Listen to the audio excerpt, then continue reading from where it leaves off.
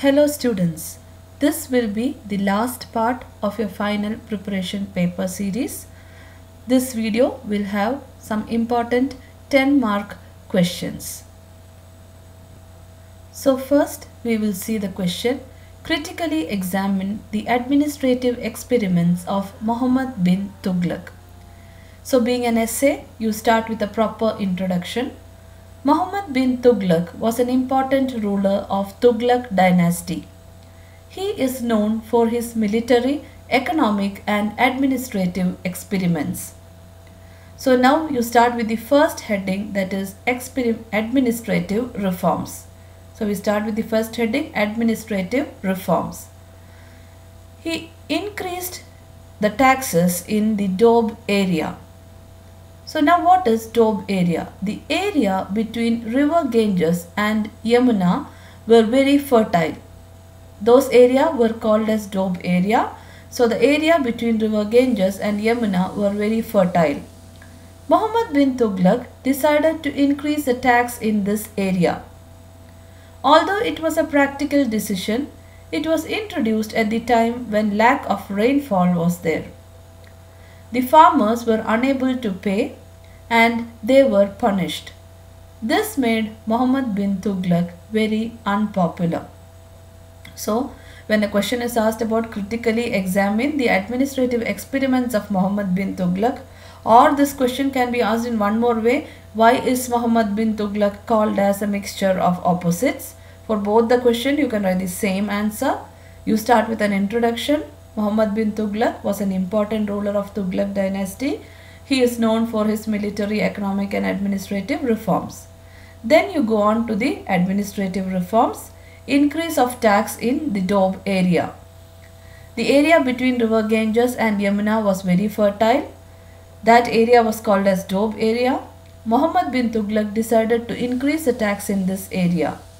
Although it was a practical decision, it was introduced when there was lack of rainfall.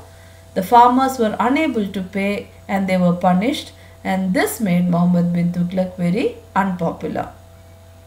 The second reform was transfer of capital. To safeguard the capital from Mongol invasion, he decided to shift the capital from Delhi to Devagiri.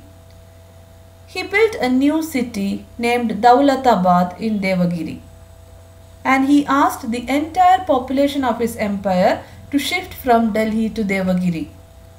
The entire population had to travel a distance of 1120 kilometers. This journey resulted in death and suffering of the people. Realizing his mistake, the Sultan ordered the people to march back, that is to walk back again. This caused more casualties, that is, this caused more death and suffering. And this incident again made him unpopular. So this was his second administrative experiment, and this also failed. So what was it? Transfer of capital. First one was increase in tax in Doab area. Second one is transfer of capital. To safeguard the capital from Mongol invasion, he decided to shift the capital from Delhi to Devagiri. He built a new city named Daulatabad. He asked the entire population of his empire to shift from Delhi to Devagiri, and the entire population had to travel a distance of 1120 kilometers. This long journey resulted in death and suffering of the people. Realizing his mistake, Sultan ordered the people to march back, and this caused more casualties, and this incident made him highly unpopular. The third experiment was token currency reform. He experimented on coinage to save precious metals like gold and silver. He issued copper coins which have the same value as silver tanka. Minting coins was not retained as a monopoly of the government, that is, everyone was allowed to mint coins. The entire empire was flooded with thousands of copper coins. The Sultan asked people to exchange their copper coins with silver and gold coins, and this made the royal treasury empty, and thus this reform also utterly failed. So the third experiment is token currency reform. He experimented on coinage to save precious metals like gold and silver. So he issued copper coins which have the same value as silver tanka. Minting coins was not retained as a monopoly of the government, and every people started minting their own coins.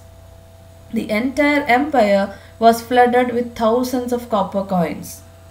The Sultan, seeing this, asked the people to exchange their copper coins with silver and gold coins. This made the royal treasury empty, and thus the reform of the Sultan utterly failed.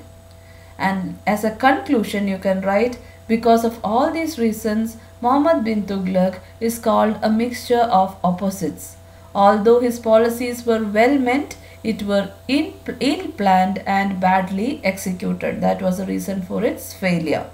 So when a question comes about Muhammad bin Tughlaq, you have to first write the introduction, then three main headings, that is his administrative reforms. First one is increase in tax in Doab area. Second is shifting the capital from Delhi to Devagiri.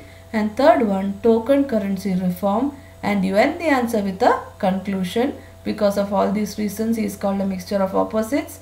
Although his policies were well meant, it was ill planned and badly executed. The next important essay which we are going to see is, why is Gupta age called the golden age in Indian history? So we start with an introduction. Gupta age has a unique position in the history of India. Due to the all-round development, it is compared to the age of Pericles in Greece, Augustus Caesar of Rome, and Queen Elizabeth of England. So Gupta age has a unique or a special position in the history of India. Due to its all-round development, it is compared to the age of Pericles of Greece, Augustus Caesar of Rome, and Queen Elizabeth of England. Now we start with the first subheading, Revival of Hinduism. The Gupta emperors were followers of Hinduism, but they were tolerant towards other religions like Buddhism and Jainism. The Hindu religion received great encouragement during this period. The rulers performed Vedic rites and sacrifices like Ashwamedha, Rajasuya, etc. Many Vishnu temples were constructed during the Gupta period. Shaiva and Shakti cult were also popular. So under revival of Hinduism, you will write the Gupta emperors were followers of Hinduism. They were tolerant towards religions like Buddhism and Jainism. The Hindu religion received great encouragement during this period. The rulers performed Vedic rites and sacrifices. Many Vishnu temples were constructed during the Gupta period, and Shaiva and Shakti cult became popular. The next point is education. The kings themselves were great scholars and educationalists. Number of universities developed during this age, example Nalanda, Takshashila, etc. These universities attracted foreign students also. Pataliputra and Vallabhi were great centers of education. The important subjects taught were Puranas, literature, philosophy, science, etc. So under education, the kings themselves were great scholars and educationalists. Number of universities developed during this age, example Nalanda and Takshashila. The universities attracted foreign students also. Pataliputra and Vallabhi were great centers of education. Important subjects taught were Puranas, literature, philosophy, science, etc. The next subheading is literature. The Gupta age is called the golden age of Sanskrit literature. Samudragupta is called as king among poets. Chandragupta too had Navaratnas in his court. Kalidasa was the greatest poet and dramatist of ancient India. His famous works are Shakuntala, Raghuvamsha, Meghaduta, etc. So under literature, what you will write? The Gupta age is called the golden age of Sanskrit literature. Samudragupta is called as the king among poets. Chandragupta too had Navaratnas in his court. Kalidasa was the greatest poet and dramatist of ancient India. His famous works are Shakuntala, Raghuvamsha, Meghaduta, etc. Next is science and technology. Aryabhatta was the greatest mathematician and astronomer of this period. His famous books were Surya Siddhanta and Aryabhatiya. He describes about the decimal system in his work. The next important person is Brahmagupta. He said about the importance of zero. Varahamihira, one of the greatest scientists, wrote Pancha Siddhantike and Brihat Jataka. Dhanvantari was regarded as the father of Indian medicine. The Mehrauli iron pillar is an outstanding example of their metallurgical skill. The pillar has not rusted even after being exposed to sun and rain for centuries. So under science and technology, you write about Aryabhatta. He was the greatest mathematician and astronomer. His two famous books, Surya Siddhanta, Aryabhatiya. He describes about decimal system in his work. Brahmagupta, he said about the importance of zero. Varahamihira, greatest scientist, he wrote Pancha Siddhantika and Brihat Jataka. Dhanvantari, considered as father of Indian medicine. The Mehrauli iron pillar, which was an outstanding example of the metallurgical skills. The pillar has not rusted even after being exposed to sun and rain for centuries. The last subheading is art and architecture. The basic structural features of Indian temple architecture were developed during Gupta period. Banaras, Patna, Devagar were the centers of the artistic activities.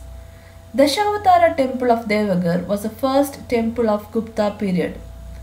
Number of statues of Lord Buddha were also erected during this time.